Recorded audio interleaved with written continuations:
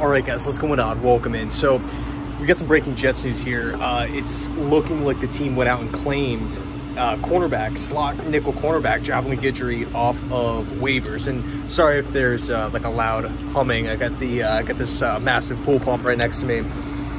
But look, I mean, this is, again, much like a lot of these moves that the Jets have made so far throughout the offseason, it's a move that doesn't hurt the team whatsoever.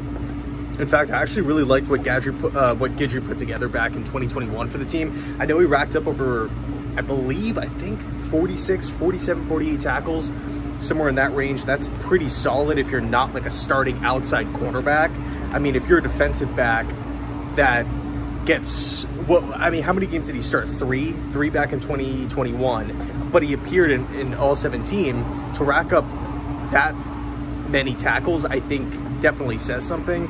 And again, look, will this move put the Jets over the top? Will, you know, this move essentially unseat the Kansas City Chiefs, the #1 seed in the AFC? No, probably not. But at the end of the day, the Jets are just shoring up roster holes, making sure that we're going to be rolling out the best potential team as possible. And really, as a fan, that's, you know, pretty much all I could ask for. But I will say this, Quan Alexander, what's going on with that, man? What's going on with that? I want to see him back in the green and white next season. I don't think it would take much, but I don't want to harp on it too much. I feel like a broken record. But we'll see what happens.